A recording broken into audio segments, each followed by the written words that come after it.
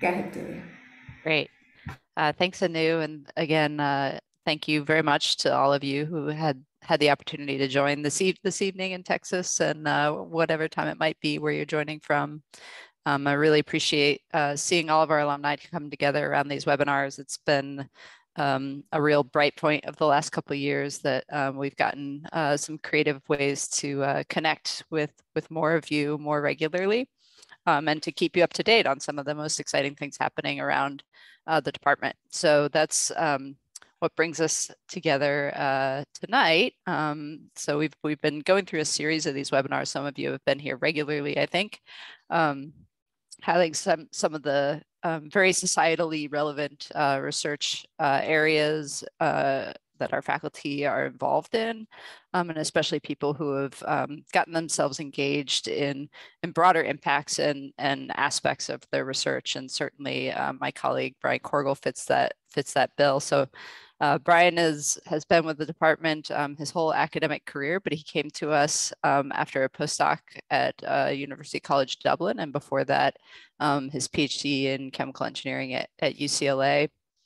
And he's really become an absolute pioneer in solar cell technologies. He's been engaged at the interface of academia and industry for a long time, being the director of an industry university research center on this topic, and has taken over more recently as the director of UT's Energy Institute, further broadening the scope of his engagement and leadership in this area. On the sort of research academic side, he's also involved in service in the community. He's an editor of the journal Chemistry Materials. And he's just very active in the nanomaterials community in general, which is also my area. So he works on things near and dear to me as well. Very prolific publication record, but he's also an entrepreneur and an avid inventor. So he has co-founded two companies, Innovolite and Pinion, and has received a long list of honors, including the Professional Progress Award from the American Institute of Chemical Engineers, AICHE, and is a fellow of the National Academy of Engineering. So thank you, Brian, for taking the time to meet with us tonight and to tell everybody about your work. Go ahead and take it away. Great, thanks, Delia. Thanks for the introduction. I will share my screen. Great. Yeah. So, so this is fun. I haven't given kind of a general talk to a sort of general audience about my work in a while. I think with COVID and everything going online and all of that, it's good to see the world sort of starting to open. Although this is a virtual talk still, but that's still great. Thanks to everyone for showing up. So what I wanted to do is just give kind of a broad scope of a little bit where the solar power industry is right now, as also a bit of just tutorial what's a solar cell, so we can have a conversation about it. I took over as the director of the Energy Institute on September 1, so I've been thinking a lot about energy in a pretty broad context. Some of the work that I do in my lab, but also how it impacts society and where society is going right now. And it's a really interesting time for energy. If you think about what's happening, you've got the European Union, you have China, you have the United States making net zero carbon emissions goals. You've got industry companies all the way from Amazon to Ford and ExxonMobil. So ExxonMobil made an announcement to become a net zero greenhouse gas emitter by 2050. So why is everybody doing this? This is a picture I took in Beijing. Beijing's a maybe more extreme example of greenhouse gas emissions and that sort of thing, but this is what we're trying to address, in the future. So if we look at where CO2 emissions are coming from, they're coming from all over the world in a variety of places, and CO2 emissions are linked to energy use, and the more energy use people have, the more economic prosperity they have. And so energy use is not going to decrease. And if we think about reducing greenhouse gas emissions, CO2 emissions, it's not going to happen because people stop using energy. If anything, energy use is going to continue to climb throughout the world. And most of that energy use are fossil fuels. So if you look at the mix of the various energy sources, it's predominantly fossil fuels. And my talk's about solar. And if you look at that little sliver of yellow, this is data. Scott Tinker put this together back in 2019. And at that point, solar was just starting to come onto the market and make its appearance. But this is the question that I think everybody's asking is, how do we get to an energy future with zero greenhouse gas emissions? How is ExxonMobil going to do it? How is everyone going to do it? The United States, European Union, China. And I think it's a really complicated problem. As I said, we're not going to stop using energy. And if anything, continue to use it. I think fossil fuels are always going to be part of the energy mix. And so if you want to get to net zero carbon emissions, you have to think about things like carbon capture, carbon storage, converting CO2 to products. All of those things are really challenging. CO2 is a very stable molecule. You can do storage, but ideally you want to take the CO2, convert it to something else, and carbon capture. And those are energy intensive processes. So carbon capture, where is that energy going to come from? And so another aspect of this is low carbon energy sources. So wind and solar, geothermal, hydrogen, people are talking about all of these things. That's part of the mix. And some of these low carbon energy sources feed into the carbon capture. If you're doing direct air capture, there's a huge amount of entropy you have to overcome with a lot of work. If you're burning fossil fuels to do that, it doesn't make a lot of sense to start capturing CO2 out of the air. And then we look at materials. So some materials are inherently large CO2 emitters, steel and cement, chemicals. How do we lower the carbon footprint of those? What are the energy sources? And so that kind of sets a setting for solar. When people talk about renewables, that tends to imply wind and it tends to imply solar. Solar, we've got sunlight, okay? I mean, you have night and day, but this is an energy source that hits our planet and we can utilize it. If someone off the street was to ask me why the energy transition is happening now, I would say it's largely because of the significant decrease in the cost of these renewable energy sources of wind and solar. Wind got off to a faster start with a decrease in price, and solar has followed behind in the last 10 years. And so those price reductions have come about due to major technological improvements and also scale of manufacturing, and a combination of those things. And now you have a situation where solar is cost competitive with fossil fuels. But people still ask the question, is solar really cost competitive? Is it actually something that can be scaled? And so that's some of what I want to talk about. This is a chart from Lazard. They come out with a plot every year of the levelized cost of electricity comparing different energy resources. So unsubsidized utility scale solar is cost competitive with natural gas. I think most people know that now, but even a couple of years ago, you could talk to some folks from utilities and they didn't quite get how inexpensive solar had become. I think now it's kind of common knowledge, and certainly it depends on the land. You have to have the land resources, you have to have the power lines and all of that. But the fact is that under many conditions, without subsidy, utility scale solar is cost competitive with natural gas. So if you're generating electricity, does it make sense to continue to do natural gas?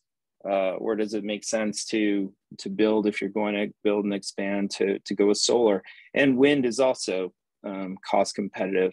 But solar also, the cost of solar depends on where you're getting it, how you're using it. So we tend to break up our solar usage into primarily three categories. So utility scale solar, which I would say our solar facilities of at least 50 megawatts, probably 100 megawatts and larger.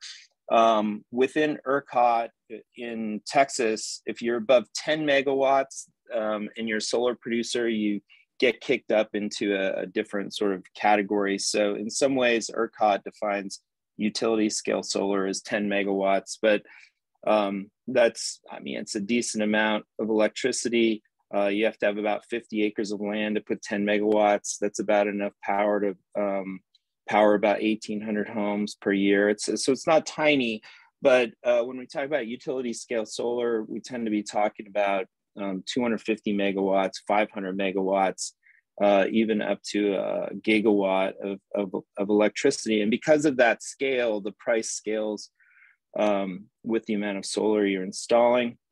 And so the cost is really low. Then you have commercial scale solar, which would be kind of like solar on large warehouses and things like that. That's a little bit more expensive than utility, but still relatively inexpensive. And then you've got residential solar. So residential solar, which when most people think of solar, I think a lot of people think about solar panels on your houses, and that's still a relatively expensive form of solar power. The nice thing about it is it gives people some independence from the grid. So there's a lot of work towards how can you use those solar panels on your roof to become more energy independent, for your house to become more resilient if there are power outages and things like this. And as more and more people buy electric vehicles, now you don't have to buy gasoline. You can take the solar that you're harvesting off your roof and power your car. So I wanted to do a thought experiment that I asked one of my current students, Joshua Hammond. So Josh is co-supervised by me and one of my colleagues, Professor Michael Baldea. And Josh likes to do calculations. So I was like, hey, I have a little homework problem for you. So if we consider how much electricity is produced in Texas every year, so 429.8 terawatt hours of electricity is produced in Texas. Some of that's consumed outside of Texas. So the annual energy consumption is 365 terawatt hours. So when we think about energy use, you've got electricity. So that's the stuff that's generated by wind, solar, natural gas, coal, etc. You convert it to electricity, it keeps the lights on in your HVAC systems. The other 50% of our energy use is, the natural gas we use for heating, chemical processes, things like that, gasoline in your car. So that's kind of when we talk about electricity use versus energy kind of power, that's what we're thinking. So what if we blanketed university lands with solar?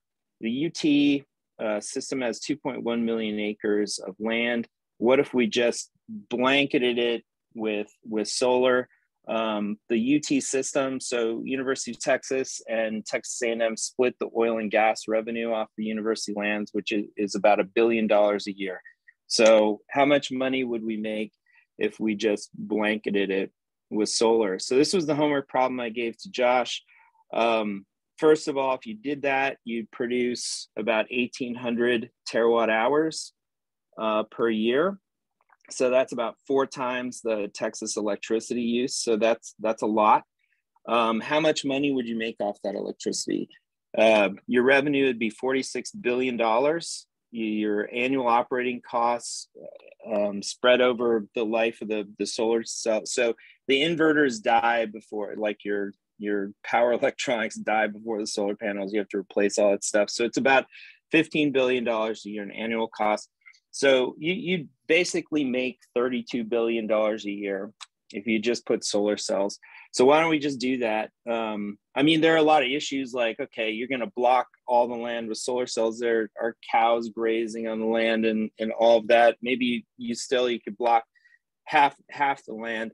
One of the biggest challenges is that you'd need $780 trillion to do it. So this is an example of one of the challenges to getting to the future is the enormous capital cost to change the way you do things. $780 trillion.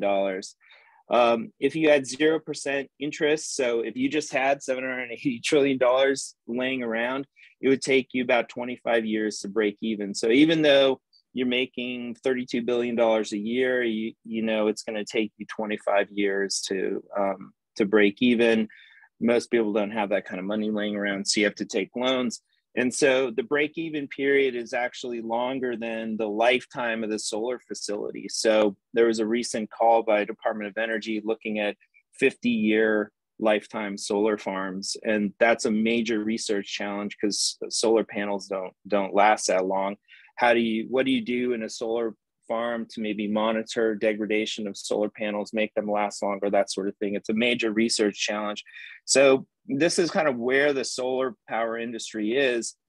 We're sort of on the cusp of just the potential for dramatic change and decarbonization in the way we, make energy, but you also have to get the materials to make the solar cells. That's a challenge. Another challenge is that solar is intermittent. You need batteries. The solar production changes during the day. Obviously, there's daytime and nighttime, but it also changes throughout the year. So most of the solar, the maximum amount of solar power is generated in the spring, in the summer, and then in the winter, there's less sunlight. How can you level out that energy production over the year? You need some sort of long duration storage, and that's an unsolved problem right now. So what do you do with that energy? And people talk about storing it underground in the form of hydrogen, for example, something like that. It's an unsolved problem. For the short-term storage, it's an unsolved problem at the scale that we need. If we really went to terawatt scale solar in Texas, for example, that requires lots and lots of battery materials, cobalt, lithium, etc. That part is unsolved. But for the scale that we have now, the cost of batteries continue to go down. They continue to perform even better. People are getting electric vehicles, things like that. And so solar plus storage, utility scale solar plus storage is about 8 cents per kilowatt hour. It's actually cheaper than the residential solar, which is around 10 cents per kilowatt hour or so. So that's pretty remarkable, and that's changing a lot of things as well economically. So another thing, if we are going to use solar, we need to electrify everything. So if you think about chemical processes that use high temperature, right now you heat natural gas to get to those temperatures. If you're going to use electricity, you've got to come up with new technologies, electrical boilers, things like that. And for certain temperature ranges, those can be really, really challenging problems.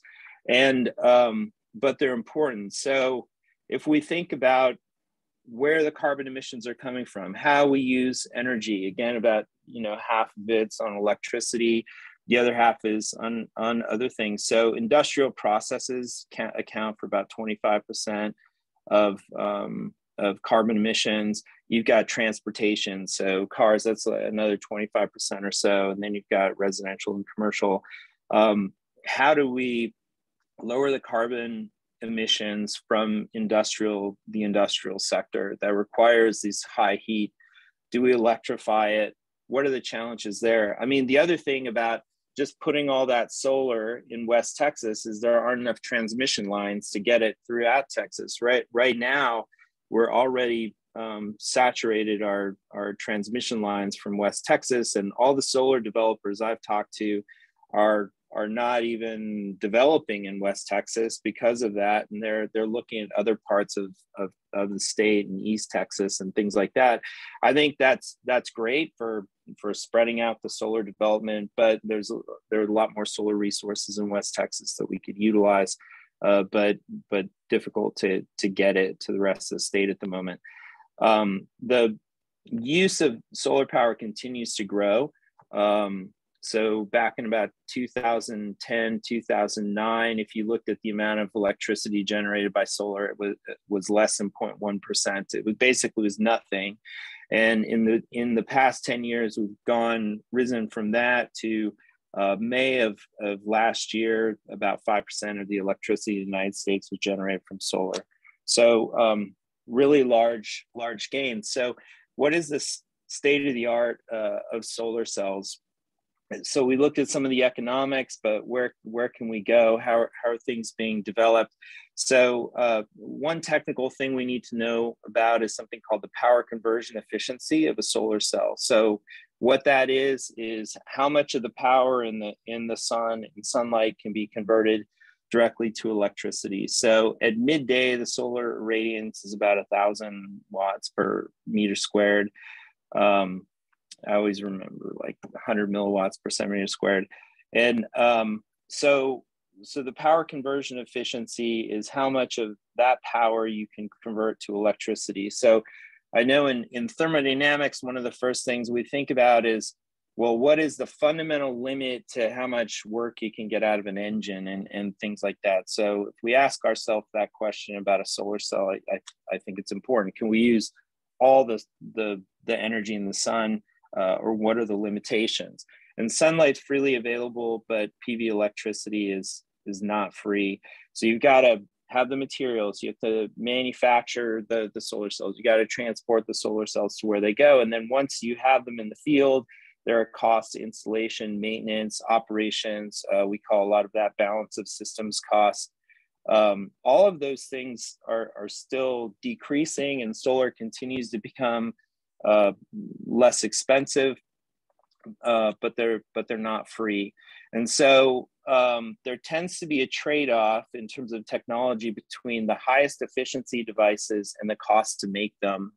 And so the most expensive solar cells are called multi-junction solar cells, and they're found on satellites up in space. They're expensive, like $100 per peak watt, compared to terrestrial applications. Terrestrial solar cells are less than $1 per peak watt. So much more expensive, but you need them to work well and get as much power as possible for these satellites. So and there aren't a lot of options for power up there. So people use them and buy them. But on Earth, for terrestrial applications, we can't spend that much money. We're essentially competing with natural gas for power, and we only have a certain amount of money we can spend on electricity. So there are many different solar cell technologies. The National Renewable Energy Lab has a roadmap of record cell efficiencies for the different technologies. So the highest efficiency devices are these multi-junction tandem cells. They're very expensive to make. They're difficult to make with large areas. So they're very small area devices, but you can get very high efficiency. So getting close to 50% efficiency. So we've never made a solar cell that can convert more than 50% of the incident light into power. Okay, so that's like one ceiling at the moment. And then most of the solar cells are less than that. And I'll talk about this in a bit, but for a so-called single junction solar cell, the limiting efficiency is 34%. And so all of these technologies like a crystalline silicon cell, a thin film technology like SIGs or cadmium telluride, emerging PV like perovskites, they're all limited to below 34%. They're all trying to get up to hit that. And what you can see on this roadmap is that some of them are pretty close to that. So how does a solar cell work? You need a semiconductor, okay, like silicon. The semiconductor absorbs light. electrons in a typical semiconductor are mostly tied up in their bonds, okay?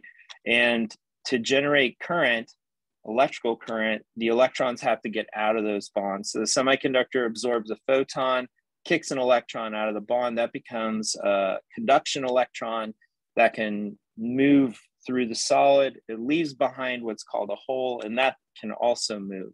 So the solar cell works by the light generating an electron hole pair, and then the electron hole pair separating in the semiconductor.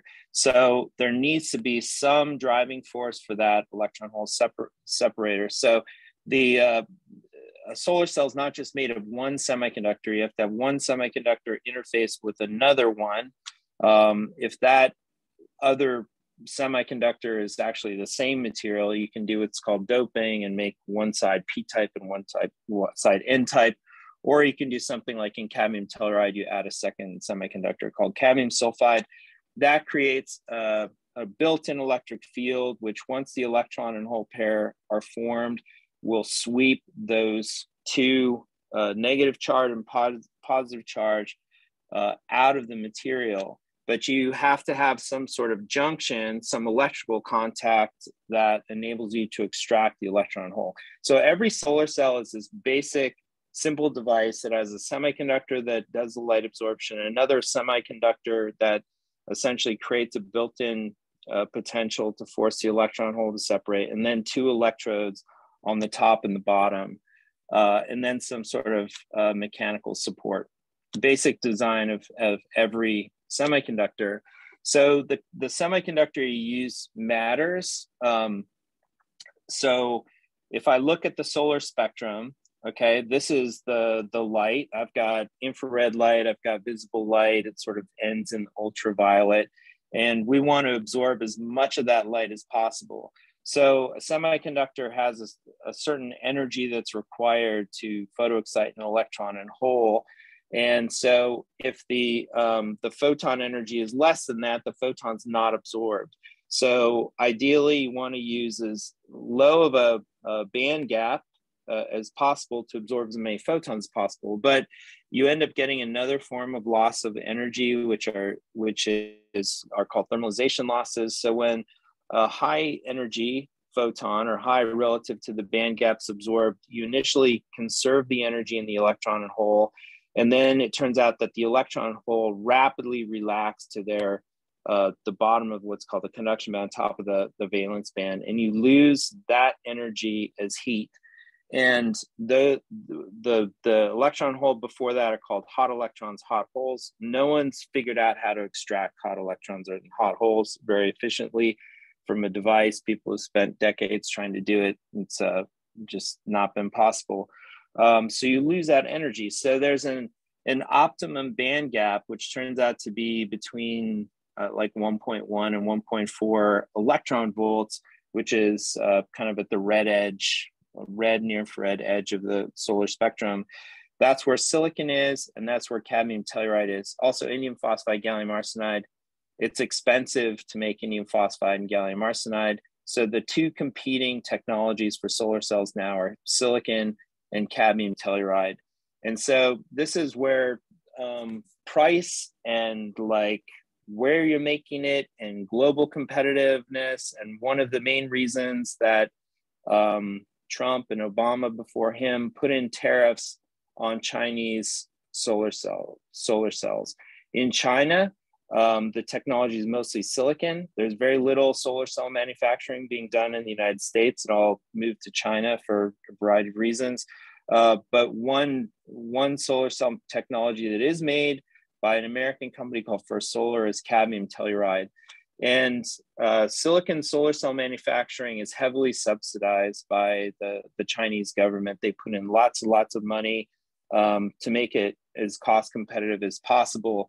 But the process to make silicon is relatively expensive, and it also generates quite a bit of waste. This is just a diagram of silicon solar cell making that one of my colleagues at Colorado State, Sampath, made, just showing how complicated and expensive it is. High temperature, a lot of waste products. Cadmium telluride, on the other hand, you can use relatively impure starting materials, and you make panels by sublimation. So you heat up a pane of glass to 350, 400 C, cadmium telluride, you sublime it, you supply cadmium sulfide. You make panels on a roll-to-roll process on this glass in about 2 minutes per panel. Super high throughput, relatively low cost. And that's the technology that First Solar has developed. And so that's like when people talk about thin film solar cells, they're talking about cadmium telluride, and the rest is silicon. And silicon, you can have polycrystalline cells or single crystal cells. And if you look back in 2018, this is like a Bloomberg thing. The only company that was in the safety zone for existing at that time for a long time was. And we took an open note quiz today where you just write 500 words and. Cool. I don't know. Someone needs to mute themselves. But so the cadmium telluride was the First Solar as a U.S. company, and because the manufacturing wasn't being subsidized by governmental entity, and was actually cost competitive, they were in the safety zone, and they're still doing great. And so essentially, a lot of the international politics around solar cell manufacturing comes back to this difference between cadmium telluride and silicon. And worldwide, silicon still dominates the market for the most part, almost 10%. But cadmium telluride within the United States, because, largely because of the protection of the tariffs the last few years, is now about 40% of the market share. The challenge, though, is that all the cadmium telluride solar panels are only used for utility scale solar power. So First Solar only makes solar panels for utility scale, not for residential. So when you look at residential solar installers who are putting silicon panels on their roofs, on their houses, then the tariffs that are raising the price of their solar panels aren't really helping them, and they're not really helping us as consumers if we are residential solar customers. On the other hand, our utility scale solar farms that are largely being made of cadmium telluride now, that electricity is as cheap as possible. So what's the future of solar? So a tiny bit about my research. I really started diving into solar cell research in about 2005. It's interesting for me to look at this roadmap. Again, it's super busy. If you've never looked at this before, it's probably going to be just a bunch of spots, meaningless spots. But if you look a little bit to the right, so past 2005, there are several new lines of technologies that have been created. One of the most exciting being perovskite solar cells, which are the red circles with the little yellow dots. The first dot on the roadmap there is 2012. The first solar cell with perovskites was actually made a bit before that, but I guess they just randomly picked 2012 to start their roadmap. And now, after 10 years of work, the efficiency is getting close to the Shockley-Queisser limit for perovskite. So that's been really exciting, and there have been other examples of that. I got into solar because the first company I started, Novolite, initially we were doing lighting. We were taking silicon quantum dots, trying to replace the light bulb and make solid state lighting, and saw an opportunity to get into the solar market around that time, 2005 or so.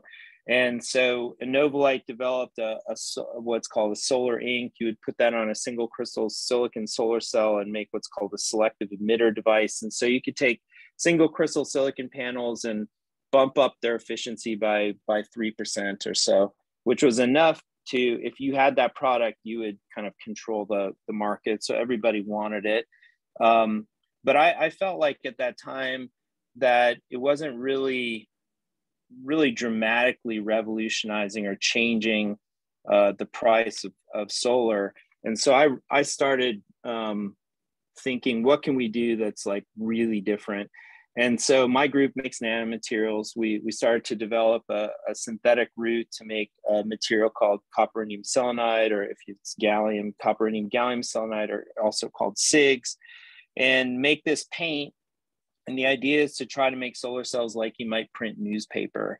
And we can do that. I mean, it was a hard project. We published several papers on this. We can make solar cells on glass using ink. We can paint solar cells on surfaces. I worked with an artist who made solar cells on rocks. We've done this on plastic. You can put it on paper. You can link these things together and get a lot of power, relatively speaking, a lot of power. It's not commercially available yet because the efficiencies are still too low from where you need to be. But you can do this. You can paint solar cells, and that's been really exciting. And so I direct a solar research center. This has been our roadmap since 2009. So basically taking a thin film technology like cadmium telluride and adding layers on it with so semiconductors of different band gaps to make multi-junction solar cells made of thin film materials that are inexpensive to process.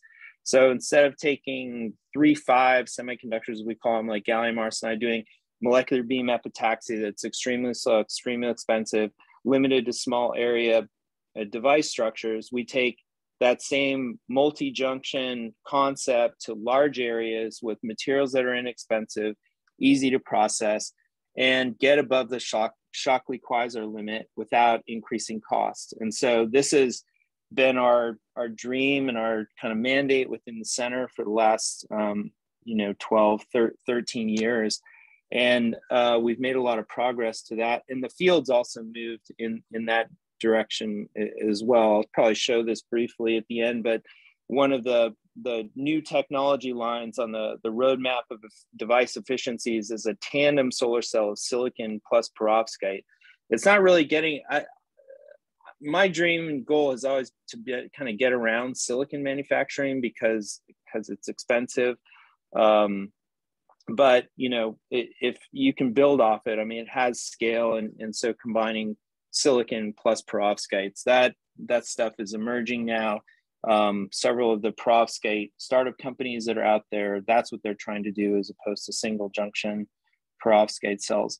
So we're never going to carpet 2.1 million acres of university lands with solar cells. I mean, I think for a variety of reasons, we might, put more solar out there, but what we really need is also solar in our lives, where it makes sense. And you can embed solar cells into windows, and you can make solar cells that are semi-transparent.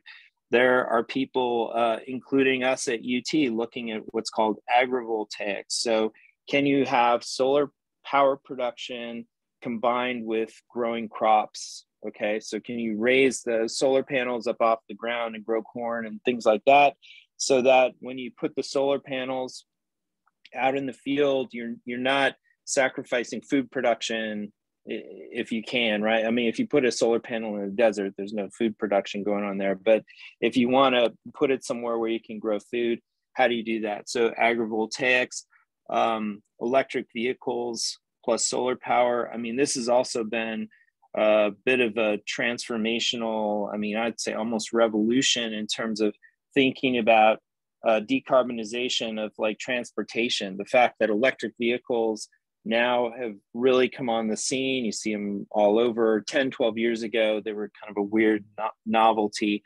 Now you have electric vehicles. People are talking about electrifying many, many cars. Cap Metro in Austin just is in the process. I don't think it's quite happened yet, but electrifying their bus system, the entire bus system being electrified.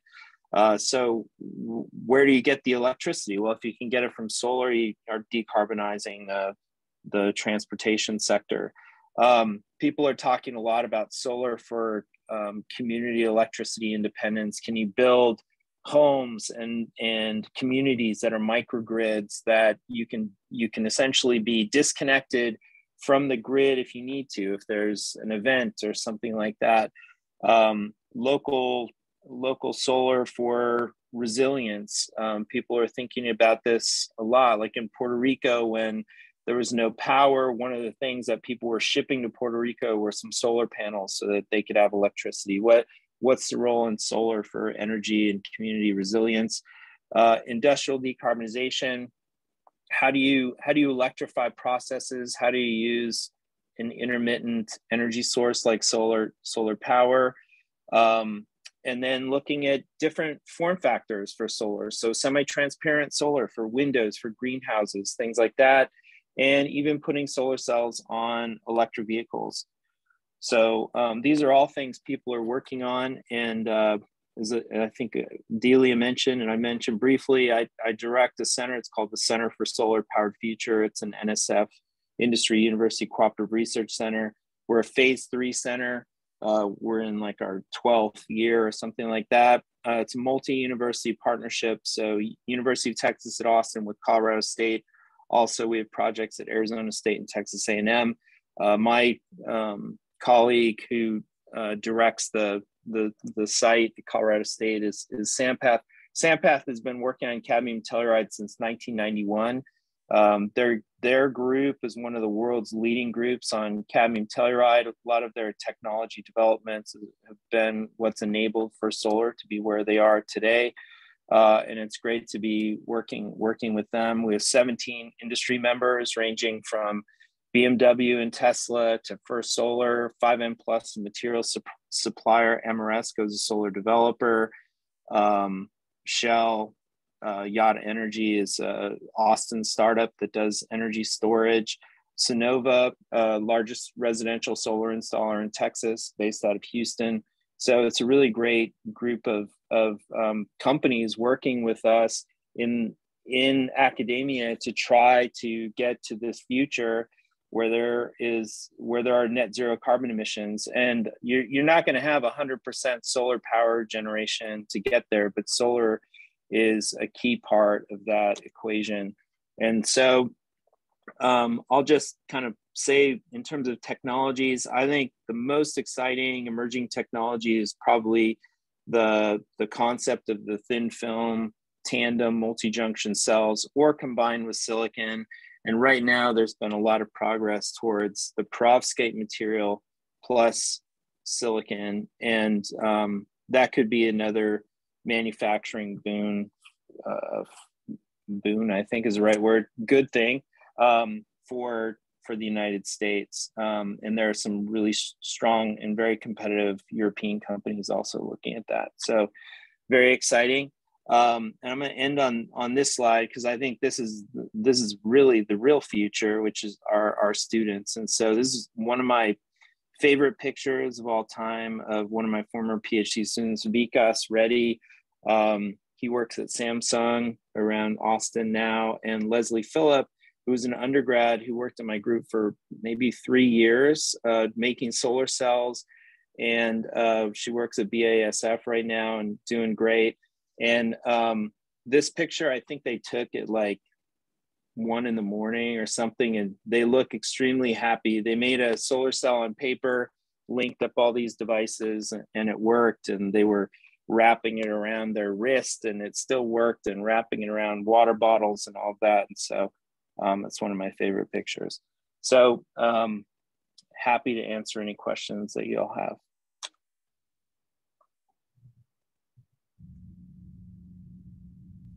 Great. Thanks so much, Brian. So the floor is open for questions. You can put them in the chat, or as Anu mentioned earlier, raise your hand and unmute and ask your own question, or if you want, just unmute. There's not too many of us. I don't think we'll be shouting over each other, but see, we're already getting questions in the chat coming in. Yeah. Well, I'll answer. Go ahead. I'll answer. So this question about why is cadmium telluride only in utility scale solar? Is it a market thing? Yeah, it's essentially a market thing. One of the companies in our solar center, Toledo Solar, is a startup based out of Ohio that is actually trying to develop cadmium telluride for these other markets like residential. But First Solar had a really interesting business model when they started. They decided that they had to show developers how to actually make utility scale solar farms. So they for a while were essentially a power company. So they made panels, but they were making money off of, they would own their own installation, sell the power, and made their money that way. They sold their like power business maybe 2 years ago. And so now they're making money off of just panel. They're sold panel manufacturer. But because of that model, they've never really branched out into residential. There was also a lot of concern at one point about toxicity of cadmium and not wanting to get it all over. So to get around those concerns, they just go utility scale solar, and they have a really interesting recycling program, which is also a really big difference with silicon. So anyway, that's that one. If every house in Texas had solar panels, how much power would that produce? That's a really good homework problem for my student, Josh. Yeah, I'm not sure. I mean, you would think that people would have enough power for their homes. I think the challenge a little bit with that concept is people probably would need storage also at their homes. And right now, the batteries and the storage at their home is relatively expensive. But I think we're moving in that direction, maybe for people to have solar, everyone on their house, maybe. What is your opinion on companies like Exxon that make these net zero goals, but only for scope 1, 2 emissions, when 95% plus of the emissions are scope 3? That's a great question. I think it's great in terms of better than nothing. I mean, the fact that ExxonMobil made that statement is significant. So the fact that so for those who don't know, the scope 1 and 2 emissions are kind of what your company is directly responsible for in terms of CO2, and scope 3 is if you're an energy producer, oil and gas company, scope 3 are the emissions that your customers have. So like, us driving our car around, things like that. Yeah, I mean, I think it's really, people don't know how to get to the scope 3 emissions. I think ExxonMobil doesn't want to overpromise. So I think they're doing maybe what they can to control what they have. But like Shell, for example, is going net zero, and they're including scope 3.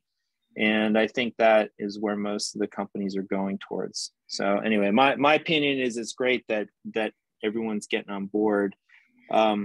I also think like data companies, Amazon, Google, Apple need to take more responsibility for carbon emissions also, and not just buy like credits and things like that. So that's my opinion there. Agrivoltaics have an important benefit in that the solar panels properly placed enable the rate of water evaporation from the land to be reduced, helping to reduce the amount of water to grow crops. Yeah, absolutely. Great comment. That's super important. Another thing that I've heard tossed around is the importance of the soil for capturing and storing CO2. So when you plant crops and you have to till the soil, that releases a lot of CO2. And so that whole ecosystem of how solar cells can be combined with water use, especially, and also potentially CO2 is important. Let's see, I guess other questions? There's one in here about perovskite solar cell durability. Life expectancy a few years ago seemed to be measured in days. What's the latest progress on improving durability? Yeah, no, it's the durability has gotten much better. There are packaging strategies. People, at least in the lab, are looking at months of stability. Another thing people had struggled a lot with was hysteresis and device response, where you shine the light and it responds really well, and then it kind of loses its response. And depending on where you're at, you'd have that transient response, transient performance. And that has, people have figured out how to get around that as well. So startup companies have gotten pretty sophisticated about this. Also, the formulation of your perovskite, there's something called the kitchen sink perovskite, which is like where you just throw in a bunch of cations and anions, and that stuff tends to be more stable. But I wouldn't say stability is a solved problem. You have to have a material that's out in the field for 20, 30 years, and I don't think perovskites are quite there. They're very sensitive to moisture, especially, but a lot of progress being made.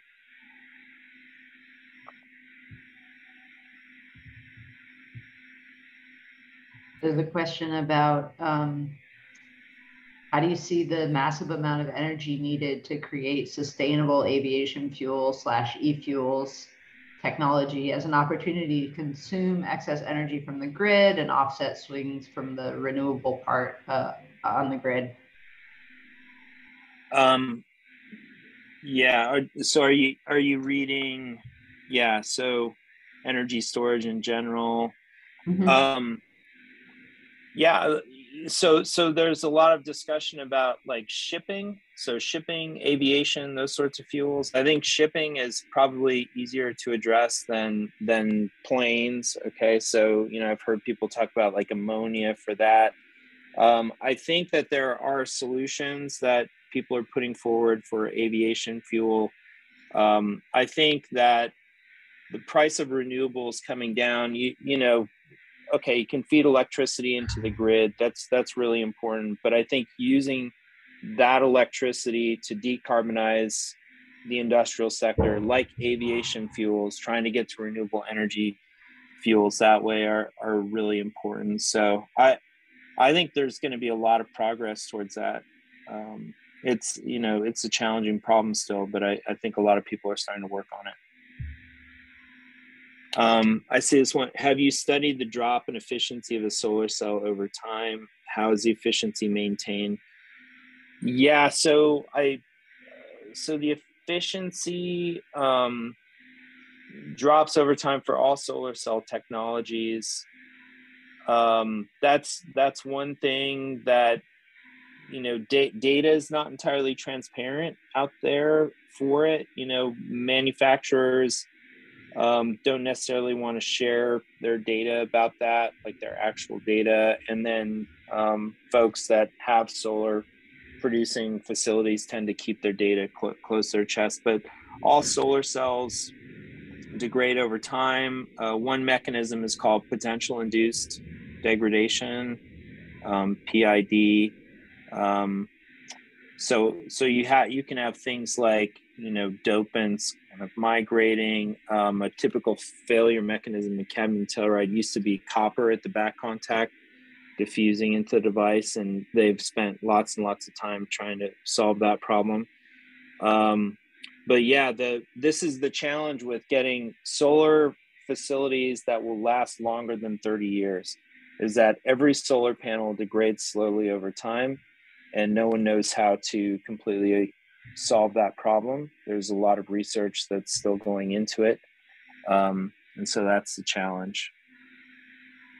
People, in terms of improving efficiency, is thinking about, how to operate the solar cells. And if you can sense what's happening internally to the solar cell, you can maybe modify your operation, kind of like the way you might do for batteries. In terms of charging, where you have advanced battery management systems that can monitor battery life and act accordingly. Is there efficient ways to collect light to run photochemical process for manufacturing to replace thermal? I think so. So I was talking about photovoltaic devices, and you can take that electricity and pump it into some electronics to heat things up. That you can do that. There's a lot of interest, like out of Sandia National Lab, looking at solar thermal. So essentially magnifying the light and using that heat that's generated to run processes. There are a lot of research challenges related to that, but that is something that people are thinking about. there's a lot of research in that particular topic, photochemical process for manufacturing. Does my group do any research on how to better recycle solar cells? So that's also a great question. We've thought a lot about it. We've got our industry members in the center that are very interested in the circular economy, and all of that, and recycling. My group's not directly working on that. We basically know about what people are doing, and I think, as far as I know, no one really has a good recycling plan for silicon panels. And at some point, pretty soon, with this massive expansion of silicon solar farms, there's going to be a need to recycle panels, and that's a big going to be a big challenge. So for cadmium telluride, they have a pretty good strategy for recycling their panels, but for silicon, I don't know that there's anything people really know how to do very well. And that's an interesting comment in the chat about using solar thermal to reduce the volume of natural gas using dairy processing. Yeah, just the industrial decarbonization as a term, covers like food and things like that, as well. Anything that requires heat. So that's great. People are looking at solar thermal.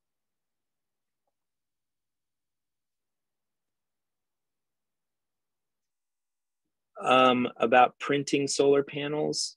So there are definitely a bunch of papers out there. There was a pretty high profile company in California. Oh my goodness, I'm forgetting their name, but they were all about printing SIGs. So they would have a dispersion of actually metal particles, copper, indium, and gallium, and then they would selenize them. And that company went out of business. SIGs as a technology, going back 15 years ago, I think people thought SIGs was going to be the winner in terms of thin film, and cadmium telluride has just done remarkable things. And a lot of the SIGs companies have gone out of business over the years. There are probably papers and review panels or review papers. You can feel free to send me an email if you want some. I can try to point you in the right direction about printing solar cells. The challenge is perovskites are solution process. That's one reason people are really interested in perovskites. So that material system is commercially viable, but most of the printing, also organic. So you've got organic solar cells that are still out there, working away. Those are printed as well, or a lot of them.